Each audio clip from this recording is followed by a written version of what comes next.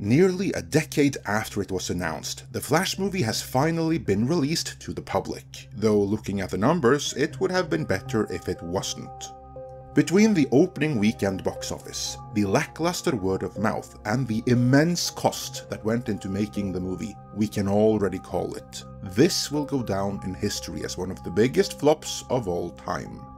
In this postmortem, we'll explore why that is, by first going through these early numbers and reactions, and how the movie's production history makes them so extraordinarily bad. Then we'll look into the additional challenges the movie faced, namely the multiverse, Ezra Miller, and James Gunn, and why he in particular should be worried about this.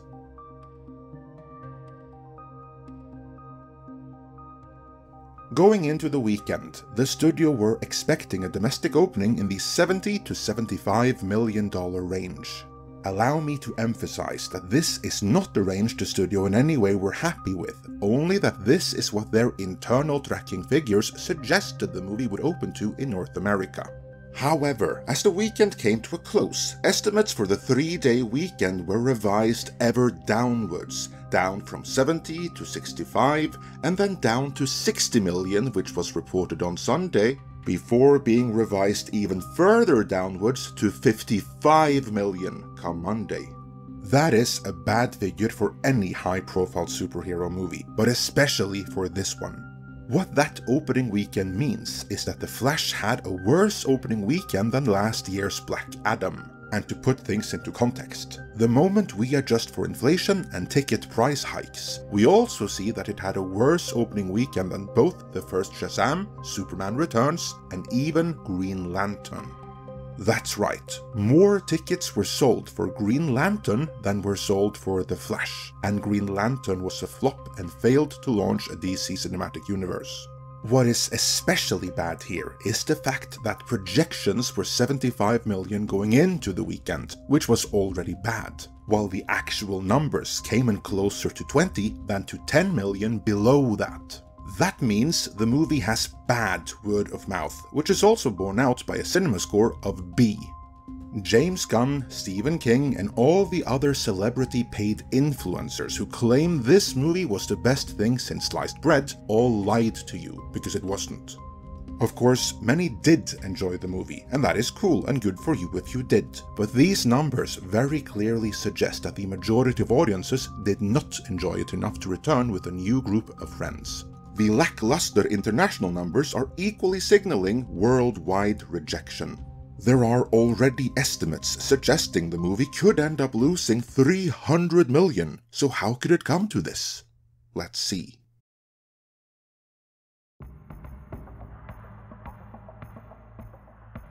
The Flash was first announced by the Zack Snyder regime in 2014, when it was planned for release in 2018, then featuring a story more similar to the original Flashpoint Paradox storyline from the comics, with Jeffrey Dean Morgan as the murderous Thomas Wayne Batman and Lauren Cohan as the Martha Wayne Joker, and the two were even set up in Batman v Superman to that very end.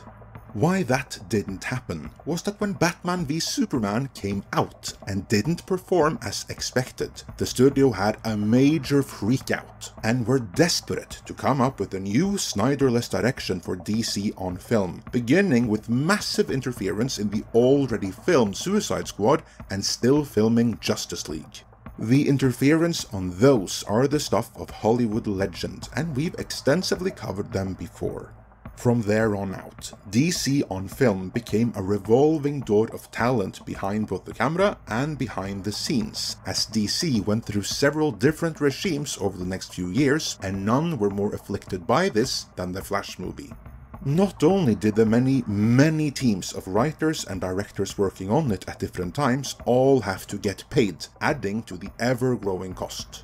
By the time the movie eventually was filmed, the most radical regime DC ever had, the Sarnoff and Hamada regime, were in charge. Longtime viewers will know this, because we've been covering it all in real time as it transpired. Just see our DC playlist. And now, yet again, both our reporting and Tom's sources have been validated by the trades.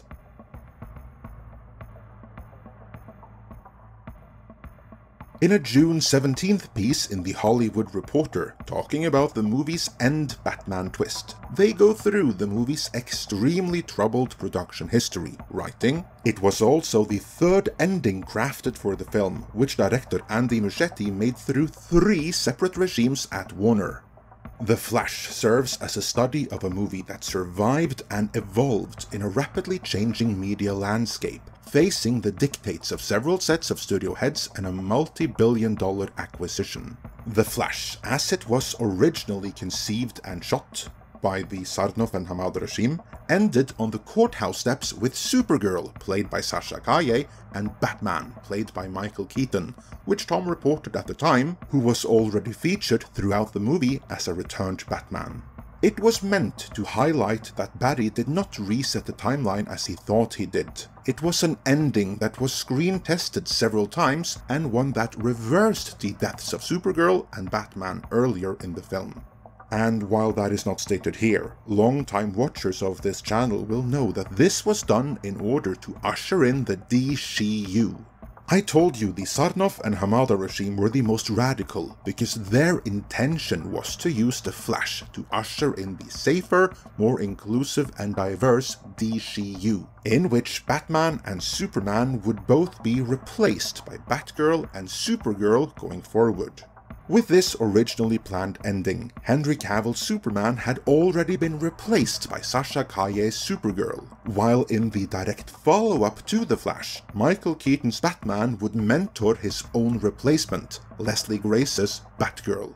This was the movie that the subsequent Zaslav regime cancelled while it was filming, deeming it not releasable.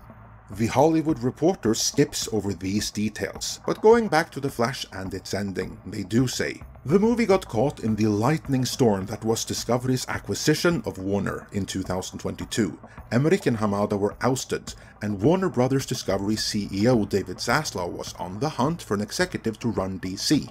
In the meantime, Michael DeLuca and Pamela Abdi were installed as Warner Brothers Pictures Group chairpersons and CEOs. They were tasked with overseeing DC in the meantime, and suddenly and certainly not unexpectedly, they had their own plans. A new The Flash ending was conceived, and this would be the ending that got rid of the DCU. This new version was still on the courthouse steps, but now Calle's Supergirl was joined by Superman, played by Henry Cavill, now back in existence, and Wonder Woman, played by Gal Gadot. Keaton also remained. DeLuca and Abdi believed they were being strategic with the ending. Cavill was going to cameo for the DC movie Black Adam and was being teed up to return to the role in a brand new Superman movie. Supergirl was retained because even though the executives were killing the development of a standalone Supergirl movie, see there, end of the DCU, they were open to her returning in some form and didn't want the last image audiences saw of her to be her death at the hands of Zod. What that meant was even more expensive reshoots, as well as another validation for Tom's sources, who reported much of this months before The Hollywood Reporter just confirmed it. But then James Gunn happened, and it all changed again. The Hollywood Reporter writes, "In November, Zaslav announced that filmmaker James Gunn and producer Peter Safran were to run DC Studios, overseeing all DC film and television efforts. And suddenly, and certainly not unexpectedly, they had their own plans. Knowing they were resetting the DC universe under their own vision, Gunn and Safran saw that having Cavill and Gadot in the new ending was potentially promising something their plans were not going to deliver. One of the first actions the duo took was to scrap the Cavill Superman film, and they parted ways with Jenkins, effectively killing the third Wonder Woman installment. In other words, Gal Gadot is finished as Wonder Woman as well, consider that trade confirmation. The filmmakers, according to multiple people associated with the movie, then looked for alternatives but wanted to keep the germ of the idea. Barry Allen thinks all is right, but then has the rug pulled out at the last moment. They also went back to an idea joked about earlier in the filmmaking process. How many Batman can we get? Clooney was brought up as a long shot, but Gunn and Safran jumped on the notion. Beyond the story of how the final ending now in theaters came to be, the point here is that this movie has had several bouts of reshoots, Some more extensive than others, but all of them added to the total cost of the movie. A cost which, according to our own Tom Connor sources, who in advance revealed both cameos and plot points before anyone else, is considerable. Allegedly, The Flash might in the end have cost Warner more to make than did Joss Whedon's retooling of Justice League.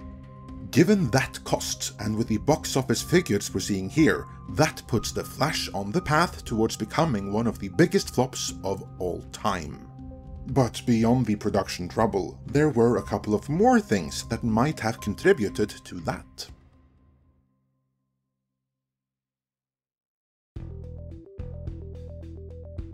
The Flash was actually the first of the modern comic book movies to explore the multiverse concept by way of bringing in Michael Keaton. Something Midnight's Edge by way of Mikey Sutton were among the first outlets to break was going to happen, but that was 3 years ago.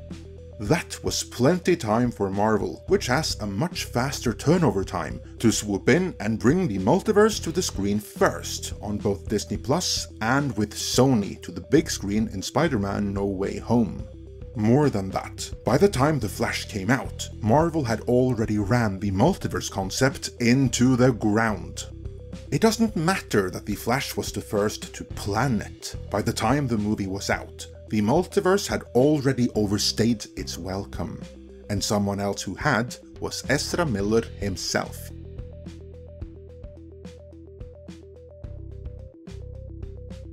Well, actually, we don't need to talk about Ezra Miller that much, as everything he is associated with in the last few years is a violation of the YouTube community guidelines. We know this because we have covered it extensively before in several videos that ended up being demonetized. So suffice to say that Ezra now comes with a certain level of baggage, and that baggage meant that not only could he not really promote the movie, no one else could either. Not the way the studio would have wanted at any rate, because they all had to be wary and on the alert for questions about Ezra.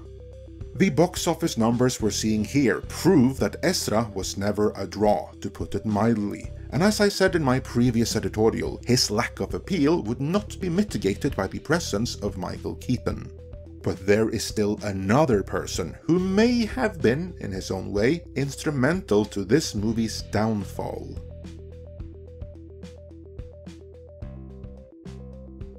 As we've already seen, James Gunn's immediate predecessors Pam Abdy and Michael DeLuca intended to re-establish and double down on Henry Cavill, Gal Gadot, and allegedly Ben Affleck for the future of DC, while James Gunn scrapped all of that in favor of something of a joke with George Clooney. Why would he do that? Well, because he's rebooting anyway, that's why, so none of these movies matter. They're already creative dead ends, and Gunn let the world know early, so why bother showing up?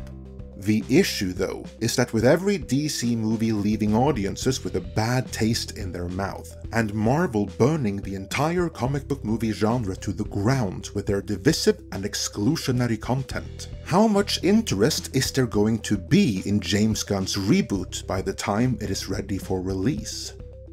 Only time will tell, but we'll be here to keep you up to date on that and everything else DC. Please smash that like, subscribe and help share this video so you don't miss out on what's next. For now though, let me know your thoughts on The Flash and how it fared in the comments.